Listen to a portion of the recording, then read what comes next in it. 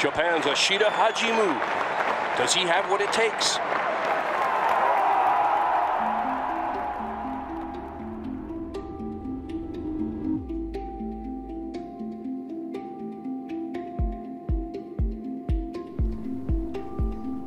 自分自身ももう昔やっぱり悩んだことがあるんですけれども、入院する生活だったり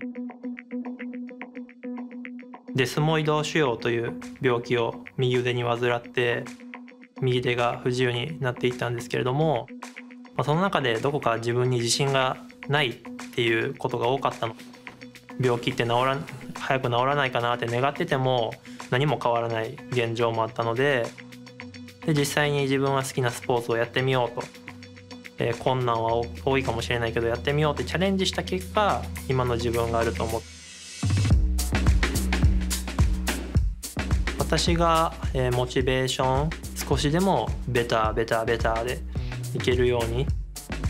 昨日の自分よりも良かった、今ある環境とか自分の現状は願うだけでは叶わない。もうほんの少しでももうスモールステップアップっていうのをすごく大事にしていて、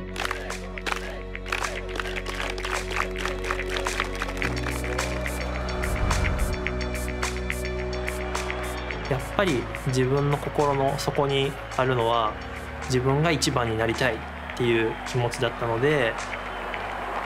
Ashida has already picked up a bronze in the men's 4x100-meter relay. But the long jump is his specialty. Can the 22-year-old do it here?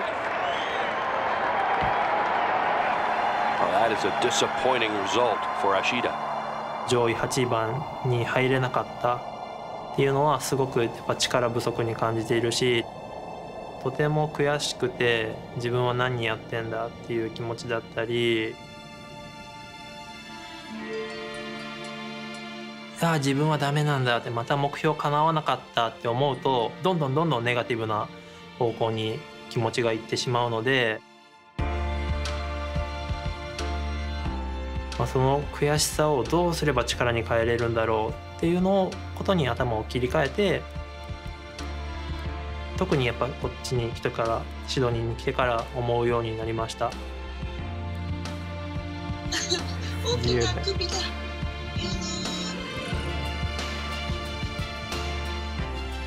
自分にとっては良いいことだなと思っています。目標を追いかける人、全てに共通すると思うんですけど、その自分の理想、叶えたい目標と今の自分の立ち位置のギャップをどう楽しむかっていうのがすごく大事かなと思っています。人は多分強く成長すると思っていて、